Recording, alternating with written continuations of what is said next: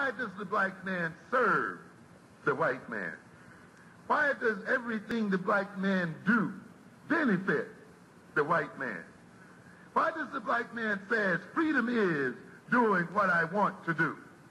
And why is it that everything he wants to do enriches the European? Welcome to the desert of the real.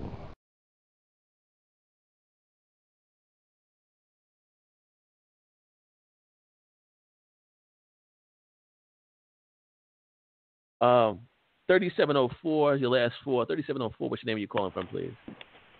Peace, this is Holip. Brother Holip, what's going on, kind sir? What's up, brother? How you doing?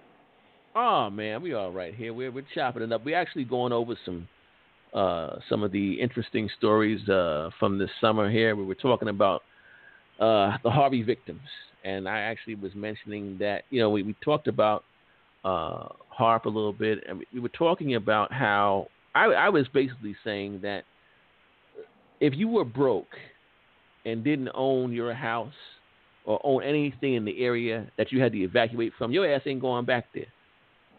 Your ass ain't going back there. So that's where we kind of were at. What are your thoughts on Harvey and the evacuation, the bullshit rescue process that some of our people endured, and what have you? And I'll move on to the next caller. What do you got for us, sir? Well, I don't know if you saw the last video I did. It was titled Black Power Americans Are Missing in Action in Clinton, Michigan, and Texas. Yes, that's right. And yes, I did. This whole situation is sort of like bittersweet for people like me, this nationalist and BAIO people, because all of the people that keep talking about we can do it right here are missing in action whenever these natural disasters happen, whenever we have the inability to respond to situations. They go into the tall weeds. You don't hear nothing from them. No. And me, I'm still out here saying the same damn thing I was saying before the disaster happened. See, we can talk about HARP, we can talk about all this stuff, but would you have a HARP if you didn't control the infrastructure? Right. You're right. You have to control the infrastructure in order for you to even be able to do something like that. Right. All of the things that we're complaining about is a result of their infrastructure. When these things happen and these corporations create these charities, that's a part of the infrastructure. Infrastructure is so important. And I've been screaming this from the top of my freaking lungs for years. And if we stopped thinking like individuals and started thinking like a damn nation, we wouldn't be so hopeless right now. Because to be honest with you, this is a perfect opportunity to get the average black person to start thinking about nationhood. This is the perfect opportunity. You're right. Because all the information is on our side. We've been talking about this stuff for years. All of these Black Power Americans and these militant integrationists and these Captain America Negroes cannot be found. Where's all these Native American tribes that's helping out their Aboriginal brothers and sisters in Texas and Flint, Michigan? All that stuff is a bunch of bullshit. Right. And it's stuff like this that shows that it's bullshit. Mm-hmm. And that's the problem. We have a tremendous opportunity to make great strides in terms of getting nationhood consciousness into our people and for them to stop thinking like damn individuals. Because to be honest with you, I can't even get mad at the people that's twerking. What do they got? What do they got? Like after you hear all this information, no matter how much I can go out there and I can give information on what the white man is doing. I can give information on HARP. I can give information on that. Now I take the average black person, give them that information. What are they supposed to do with that? Right. You out there trying to get food, clothing, and shelter for yourself and your family. I'm throwing all this infrastructure and nationhood and global stuff on your lap, and then I expect you to do something with it as an individual? But if we was a nation, if we actually thought like a nation, if we actually had an organized body, we can deal with all of these natural disasters. Could actually be opportunities for us. Because don't you think the white man sees these disasters as an opportunity for himself? Oh yeah. because he controls the infrastructure. So if they come through and wipe out an area that's got all black people in it, all he has to do is just replenish that area, fix it up, and rehabilitate it, and put white folks in it. Right. What did he lose? Yeah. No, you're but see, right. that's the problem. We don't think systematically. We don't think collectively. We only think as individuals. Everything is about some self-help bullshit. Mm-hmm.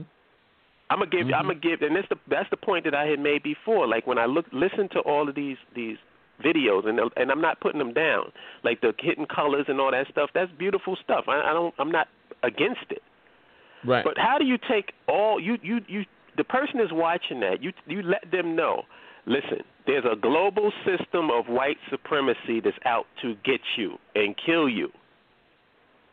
And then at the end of the video, all right, so go out there and be black. Really? Yeah. You throw all this stuff in my lap and you don't have a solution to it? Right. Right. So this, I look at it a little differently. I think it's a golden opportunity for us to get nationhood consciousness into the people and start telling them about, and also pointing out the fact that all of these Captain America Negroes, these militant integrationists, and these Black Power Americans, these Facebook Indians, indigenous Instagrammers, oh man, these Native American tweeters are all missing in action. They ain't got nothing to say. They're going to wait until all of this dies down, and then they're going to pop their head up talking that bullshit one more time. Mm-hmm. Absolutely right. I'm going to tell you something that I was listening to Jason Black the other day on his show, and he made a point that there were people reporting this. Now, I find this very interesting, and this goes along with what you're saying, because there are people that were, before the storm hit, they were already preparing for what they were going to do right after. There was groups of Mexicans. We can talk all the shit we want to about them. There were groups of Mexicans bum rushing the Lowe's and Home Depots, buying wheelbarrows, cement, all types of stuff that you would use to, to build and to make money with for afterward. You understand what I'm saying? Mm-hmm. They weren't buying this stuff for, before, to deal with the storm. They would do it. They knew they had a plan for what they were going to do with this stuff after the storm. You understand what I'm saying? So this goes along with, trying to build infrastructure. I don't know what they were going to do with the cement and these wheelbarrows and all this stuff, but they were planning to do something. They had a plan, some kind of plan. What that plan was, I can't tell you, but they had a plan. Yep. We don't have we don't plan for nothing. Well, there is no we, families, they didn't have the basic necessities before Harvey even came.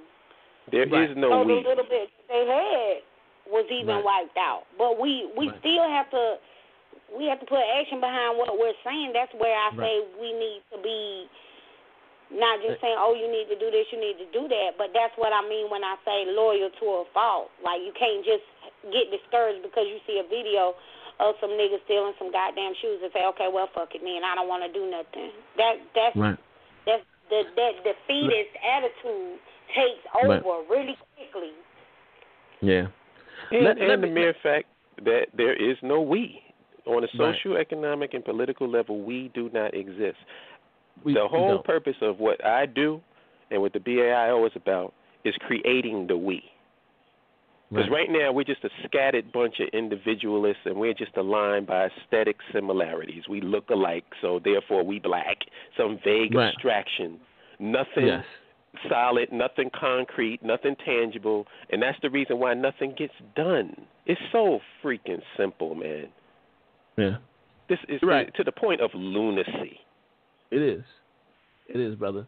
Let me bring this next caller in real quick, guys. We wind down with time. Hang in there with us, folks. 7,000, your last four, 7,000. What's your name? Are you calling from, please? Hello, it's Suzette. How are you doing, Suzette? Hello. Yes, hi. We hear you. Okay, good. What do you have for us? I want to give you some information first on the UN that is doing this. It began with Bush 41, but it was Clinton that actually signed it.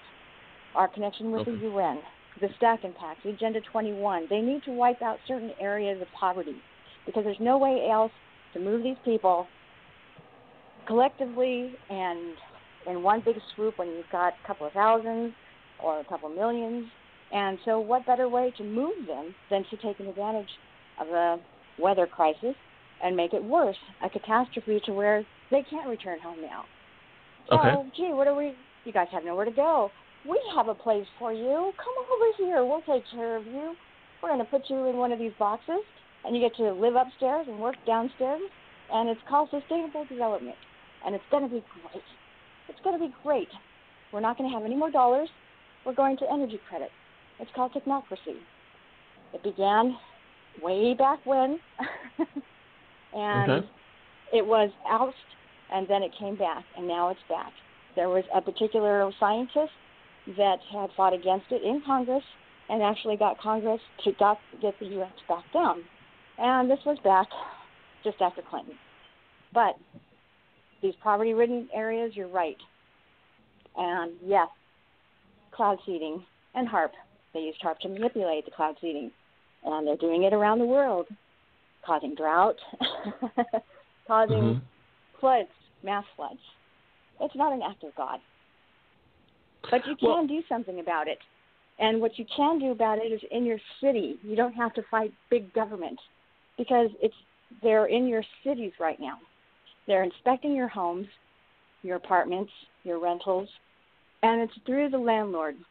They're taking it through the landlord saying, well, we need to make sure that the living areas are habitable. We want to make sure they have fresh water and gas. And it's for them. It's the benefit of them.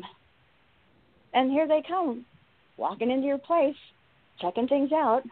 They have no business in your house. You rented it. You own it, whichever. And yet you've got these people who are unelected telling city officials what they need to do, and they go along with it. So you need to get into your city council meetings. And any time they bring up anything like that, inspecting your homes or any other type of thing that sounds odd, stand up and say something. You can do it. You have that opportunity in the council meetings. You don't have to call in ahead of time or anything. I was chasing my dogs before. No, I get you.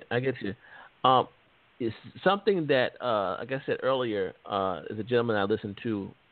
He's on YouTube, Jason Black, had actually mentioned something to that effect, Holip and Sine, and he said that this would happen after the fact, after your place has been flooded out, and you figure you want to go back there, okay, and you want to try to fix your home.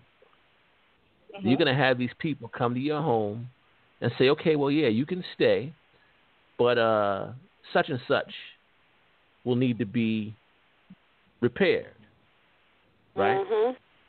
And you ain't going to have the money or the resources to fix such and such. You understand? So this is how they get you. They're going to come there and they're going to say, oh, yeah, you can stay, but, these jack plugs or whatever the hell it is need to be changed out. And, you don't have the wherewithal to do the work yourself. So you're going to be asked out.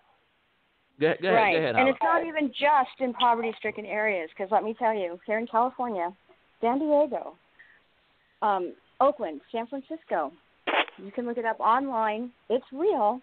There are no car zones. They inspected these areas. They're transitioning everything over. They're taking cars away. Go to your cars. You can ride the bikes. Begins with one bike lane. It takes a whole car lane. So you've got 3 car lanes. Now it's 2.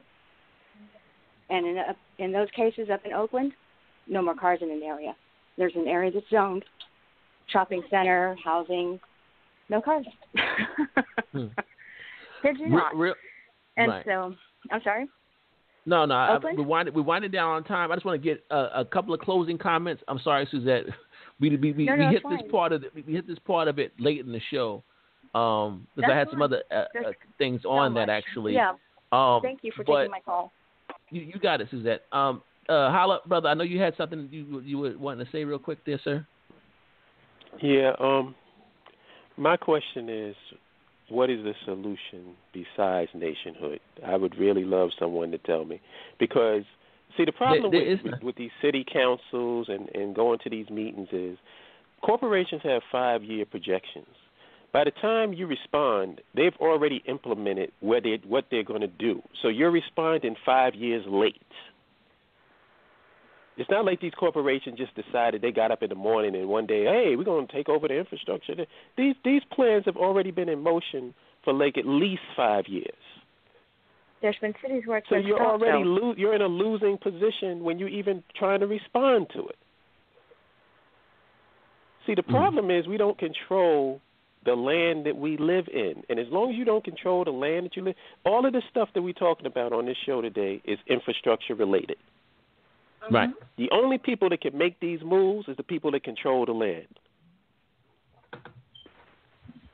I got you. And so until we get with the program, this stuff is going to continue perpetually. It was war they wanted and war they got, but they wrote it in a heap.